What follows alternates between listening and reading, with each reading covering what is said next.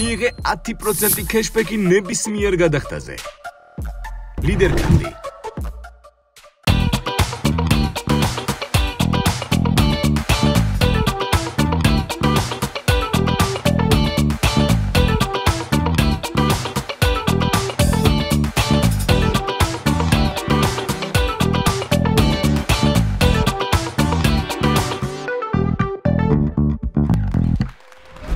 გამარჯობა, გოგოების კლუბის დღევანდელი გამოშვება მინდა დავიწყო მადლობით. დიდი მადლობა ქრისტეფორე კოლუმბს, რომ დღეს გვაქვს საშუალება კვლავ შევხვდეთ ერთმანეთს.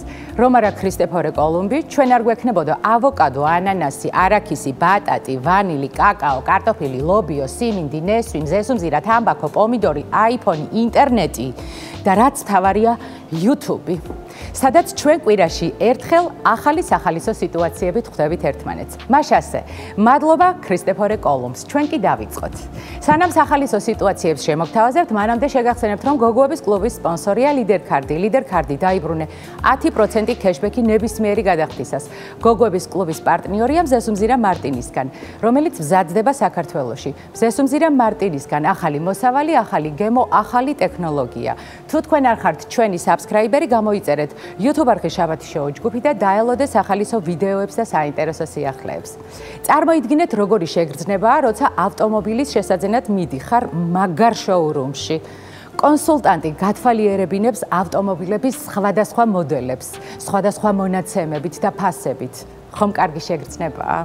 ახლა წარმოიდგინეთ, როცა ქმრის ან შეყვარებულის შერჩევა გსურთ და მიდიხართ კაცების შოურუმში, სადაც მამაკაცები იყიდება. ვნახოთ სიტუაცია.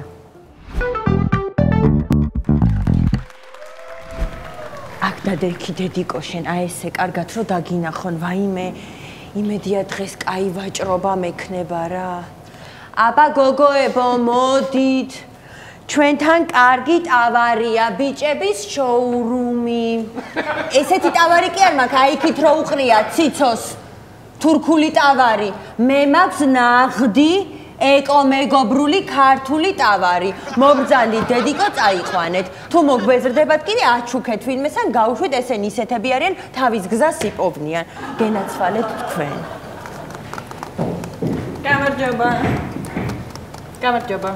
გამარჯობა დედი, აბა რა გინდა დედიკო? სადაური ტავარი ყავთ, მაინტერესებს და აი ხარისხიანი თუ არის. დედი ისეთი ხარისხიანი ტავარი მაქვს, მე ასე რომ გაივლი ყველას თურქული კაცები უყრია, ეგრე კი არ არის. მე ისეთი ეკომეგობრული ბიჭები მყავს მე. და აი ჩემთვის გააქვთ რამე? კი დედიკო, აბა მიდი აი, ნახე. დაათვალიერი რომელიც მოგეწონას. აი რომელს მირჩევთ რაღაც? აბა შუანა ნახე დედა. არა, ეგ დიდი მექნება. დიდი გექნება. მაშინ აბა ის მიდი კარგად ნახე. არა, ეს პატარა მექნება, ეხლა აშკარად რა. აბა ეს დედიკო ნახე. არა, ეს არ მომწონს, არ მომწონს. აი მე დედიკო ყიდვა თუ არ გინდა, გაიარე მიდი, გამოიარე და ნახავ ჩემზე კარგს, ნუ მაწვალე შუაში. ისიფთა ხარ და არ ყიდულობ არა. აი მე არა, ხალბატონო, რა შუაში უბრალოდ ხომ მომერგოს, არა, ეხლა ისე წავიღო და არ მომერგოს. არა დედიკო, მორგებაზე არ არის, აქ მთავარია ბიჭს ხასიათებით შეეწყო. აი, გათავებული საკითხია. არა, მოდი გავივლი კიდე, ნახავ რაღაცებს თუ რაღაცა მოbrunდები, რა პრობლემაა? კი დედა გაიარე, თუ სადმე ნახავ უკეთეს, აი მოდი და აი. კარგი, მადლობა. აი მე გამარჯობა. გუშინ თქვენთან შევიძინე აი ეს. მერე დედიკო კიდე გინდა ხო? არა, რა კიდე მინდა, პირიქით უკმაყოფილო ვარ. რატო დედა არ იმუშავა პროდუქტი? არა, კი არ იმუშავა, პირიქით ძალიან კარგად იმუშავა, ზედმეტადაც კი. მერე დედა მაგას რა ჯობია? არც საჭმლის კეთებას არ მაცდის, არც სარეცხის დარეცხვას, სულ სექსი უნდა და მოკლედ უნდა დავაბრუნო რა. აი მე დედა დავიბრუნებ, მაგრამ განახსნელი როა ეხლა რა ვქნა, როგორ დავიბრუნო? აი მე რას ამბობ ხალბატონო? მეც ხო მყიდია რა. ხელი არ მომიკიდია მე. არა.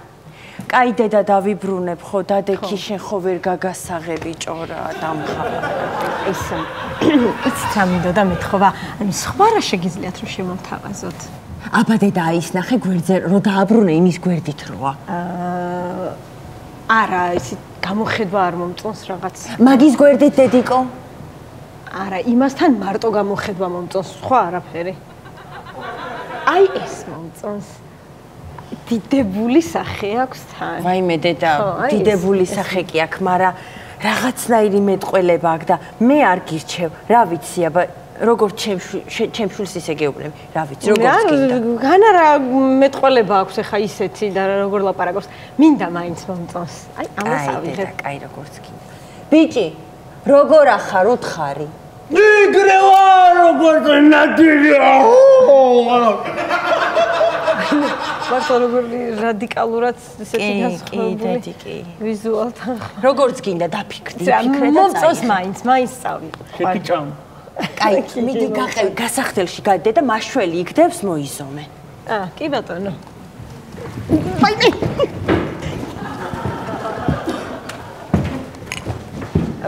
ვაიმე, იცით, კი ძალიან მომეწონა, მაგრამ რაღაც აი ვერ შევეწყეთ ერთმანეთს და აბა დედა, აი იქ სიცოცხლთან მიდი დედიკო ბოლო დახზე. მაგას აქ რაღაცა მგონია რომ ხასიათებში შეწყობ. მიდი აბა დედა, ჩემი სახელით მიდი, მანანას სახელით მიდი. მანანამ გამომიშვაო. გამარჯობა დედი, აბა რას ეძებ მოდი. აი იცით როგორი ბიჭი მინდა 12 წელი რო სკოლაში ისწავლა. მე უნივერსიტეტში ჩააბარა და იქაც კარგად ისწავლა. წავიდა ევროპაში, მოიარა, ისწავლა და ახლა ევროპაში მუშაობს. ვაიმე დედა, მე ახლები მაქვს, მეორადი ტავარი არა მაქვს დედა, მაპატიერა. არ მუშაობ მეორადებზე. აბა თქვენ რომ შემომთავაზებთ? აი იმ ბიჭ შემოგთავაზებდი, მაგრამ ორჯერ მომიბრუნეს დედიკო, რაღაცა ვერა. რატო? გოგოებმა მითხრეს პაემანზე რომ მივყავდითო, ორლარდ გვარი ცხინებდაო, ვითომ დარეკვამდოდა და მერე გვილომბარდებდა ტელეფონებსო დედი.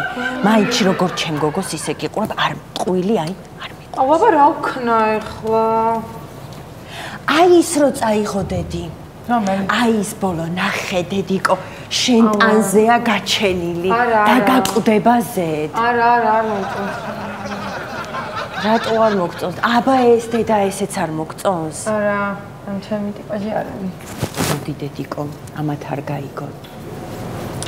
ბიჭი მყავს დედიკო შენი ტოლი. შენ სახეზე გეტყობა რომ პატარა გოგო ხარ. სამშობია როდან მყავს 150 ლარად გამოყვანილი, მაგრამ როგორ ჩემ გოგოს 125-ში მოგცემ. მართლა? აუ მათ აი გოგო, გაბრიელ სალოსზე მიდი დედიკო, ფული 7 ნომერში, ფული იმასვე მიეცი. აი მე ძალიან დიდი მადლობა. მიდი დედიკო, მიდი. მშვიდობაში გენაცვალე, მზით გაცვითე. აი მოკლედ ვიარე ბევრი და ისევ თქვენთან მოვედი რა. აი თქვენ რომ მირჩიეთ, აი ამას წავიღებ. მოხვედი ხო ჩემთან? ხო. აი ამას წავიღებ, თქვენ რომ მითხარით.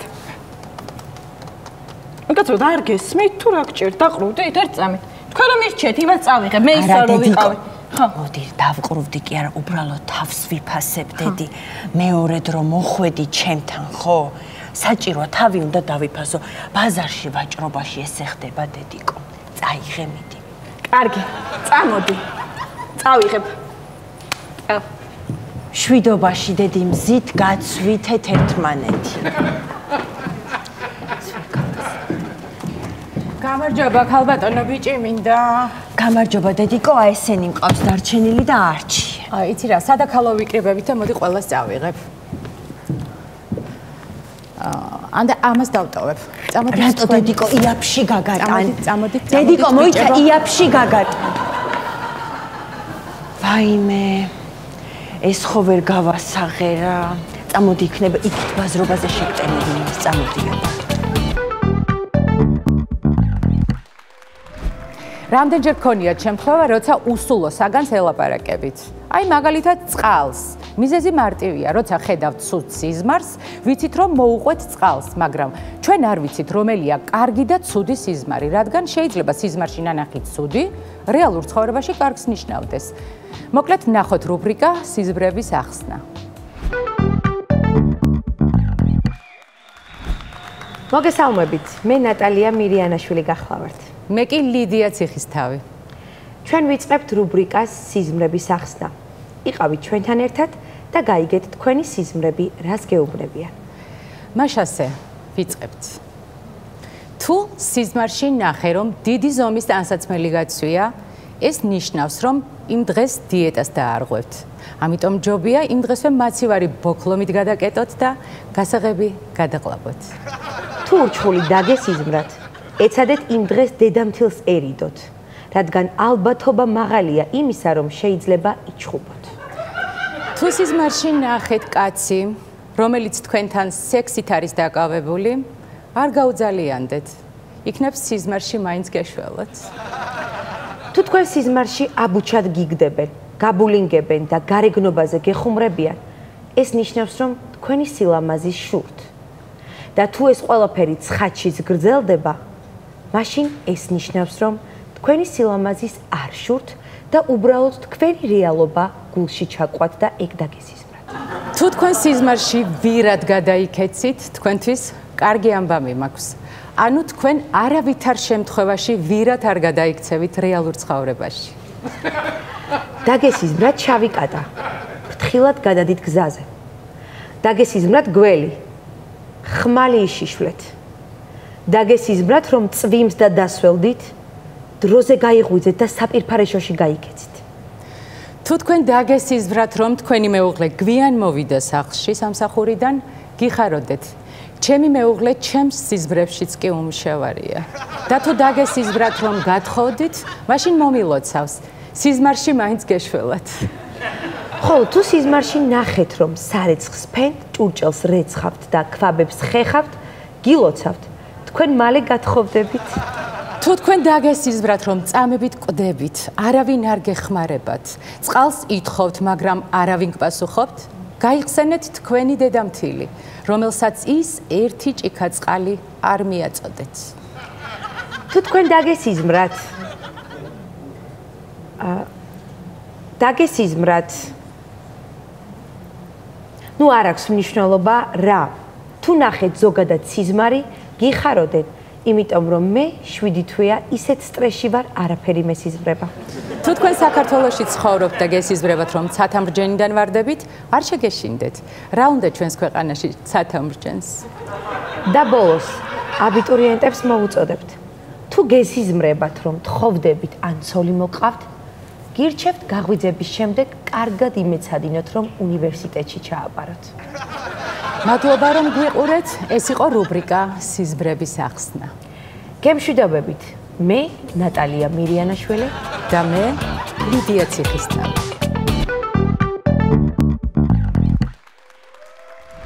შეგახსენებთ რომ გოგოების კლუბის სპონსორია ლიდერქარდი. ლიდერქარდი დაიბრუნე 10% ქეშბექი ნებისმიერი გადახდისას. გოგოების კლუბის პარტნიორია მზესუმზირა მარტინისგან, რომელიც მზადდება საქართველოში. მზესუმზირა მარტინისგან ახალი მოსავალი, ახალი გემო, ახალი ტექნოლოგია. ასევე შეგახსენებთ რომ გამოიწერეთ ჩვენი YouTube არხი შაბათის შოუ ჯგუფი და დაელოდეთ სახელისო ვიდეოებს და საინტერესო სიახლეებს. ნებისმიერი ბიზნესი ვითარდება და სთავაზობს მომხმარებელს უამრავ სიახლეს. ხშირ შემთხვევაში უჭირთ სიახლეების მიღება, მაგრამ კომპანია ჯიუტა ცდილობს თავი მოაწონოს საკუთარ კლიენტს, რადგან კლიენტი ყოველთვის მართალია. ჩვენ შემთხვევაში კლიენტი ყოველთვის მწუხარეა. ნახოთ სიტუაცია დამკრძალავ ბიუროში.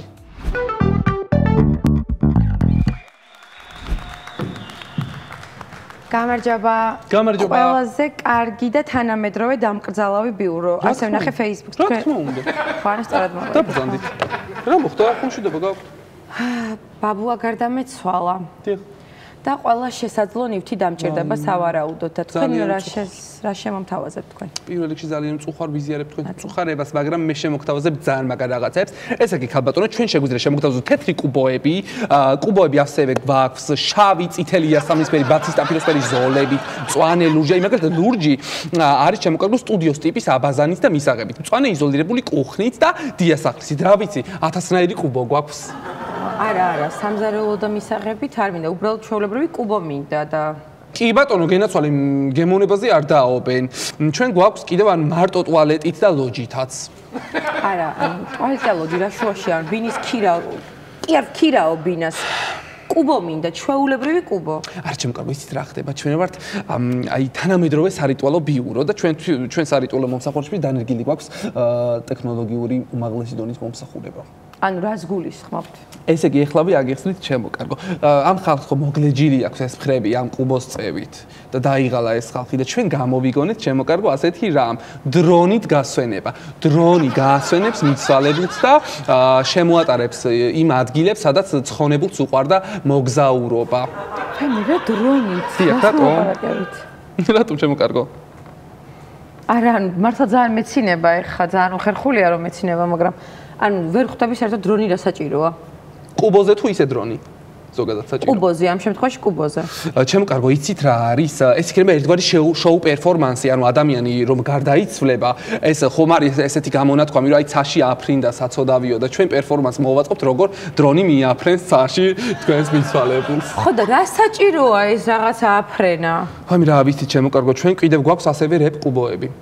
რა არის ეგ რეპ კუბოები? ჩემო კარგო, რეპ კუბო არის, უყურეთ ამორტიზატორები აქვს დაყენებული კუბოს და თუ მაგალითად მომღერლები ყავთ მოწეული გარდაცვალების ივენტზე, მუსიკა რო ჩაირთვება, ეს კუბო აყვება მოძრაობაში. აი არა, რეპს ანუ სხვა რამე შემოგთავაზოთ. სხვა რა შემოგთავაზოთ? თუ ხელოვნური ინტელექტი შემიძლია შემოგთავაზოთ ჩემო კარგო. და რა არის ეს? ეს არის ჭირისუფლის მაგივრად ხელოვნური ინტელექტი დასტირებს მკვდარს. აი დაუშვათ პანაშვიდი არ არის. იმ დროს რას გააკეთებს ეს ხელოვნური ინტელექტი? მეზობელთან იჭორავებს საჭირ ბოროტო საკითხებზე. აი მე არ მინდა რა, ჩვენ თვითონ ვიტირებთ. კი ბატონო, გენაცვალე. სხვა შემოგთავაზეთ რამე. ესე იგი, სხვა რა შემოგთავაზოთ? ჩვენ ასევე გვყავს რობოტი ბავშვები.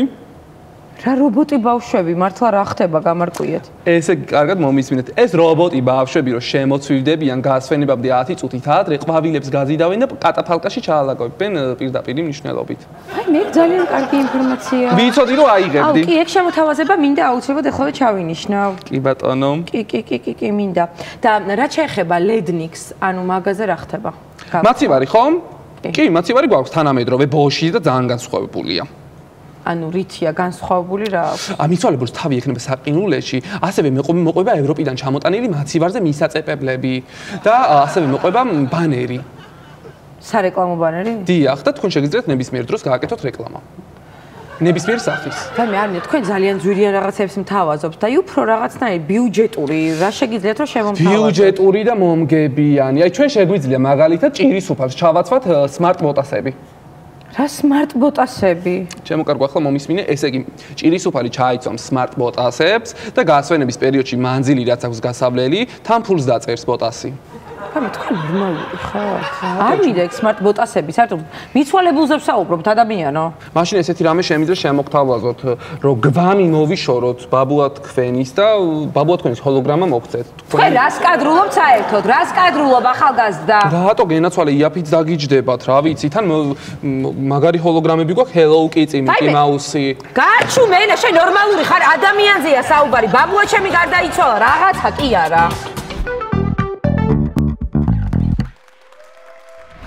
არსებობენ უცნაური მშობლები, რომლებიც შვილს არსად არ უშვებენ. არც დაბადების დღეზე, არც კინოში, არც მეგობრებთან ერთად ივენტზე. წარმოიდგინეთ, ასეთი მშობლების შვილმა წარმატებით ჩააბარა კემბრიჯის უნივერსიტეტში, მაგრამ აზრი მშობლები კემბრიჯშიც არ უშვებენ შვილს. ნახოთ სიტუაცია.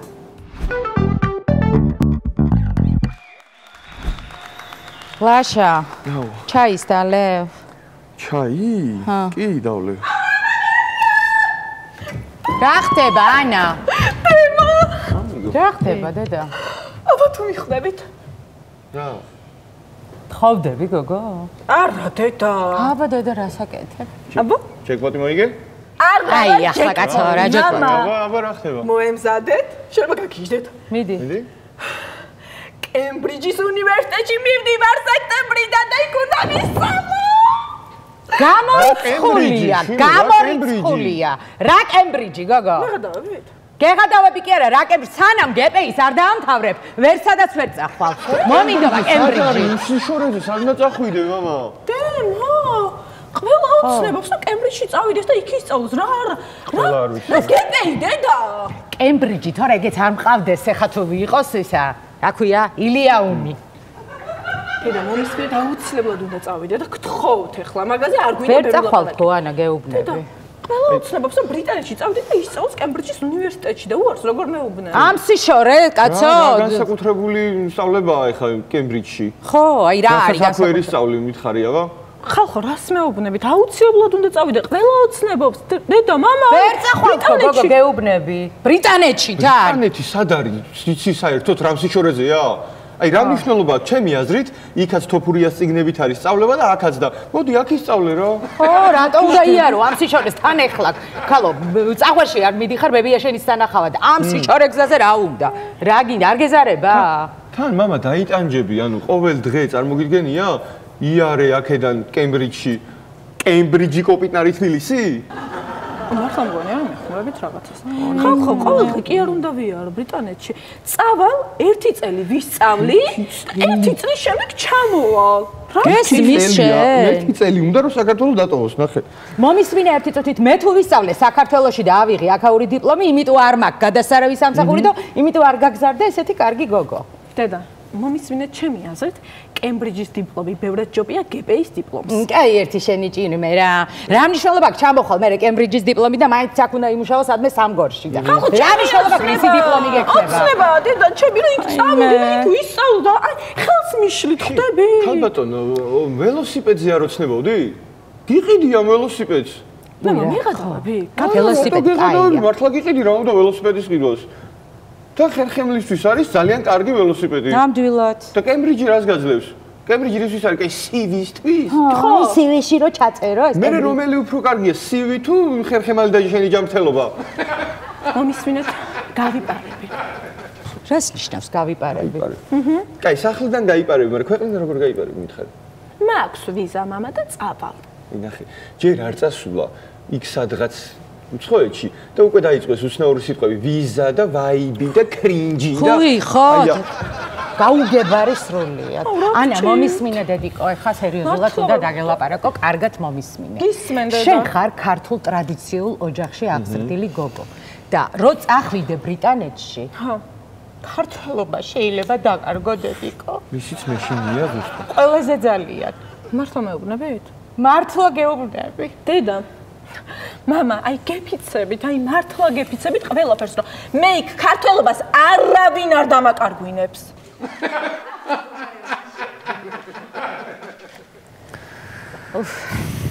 ლაშა, ჩაის დალე. დავლე. გამიკეთ.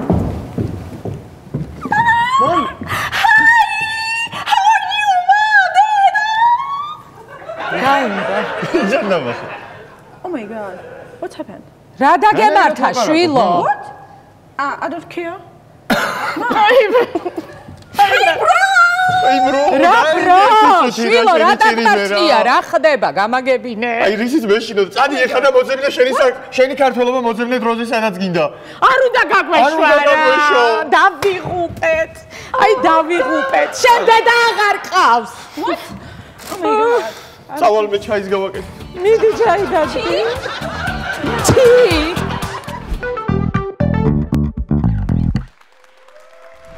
დღეისათვის სულ ეს იყო, სანამ დაგემშვიდობებით, შეგახსენებთ, რომ გოგოების კლუბის პარტნიორია ლიდერქარდი. ლიდერქარდი დაიბრუნე 10% ქეშბექი ნებისმიერი გადახდისას. გოგოების კლუბი გემშვიდობებად ზუსტად 1 კვირით, მანამდე კი გამოიწერეთ ჩვენი YouTube არხი შაბათის შოუ ჯგუფი და დაელოდეთ სიახლეებს. დროებით.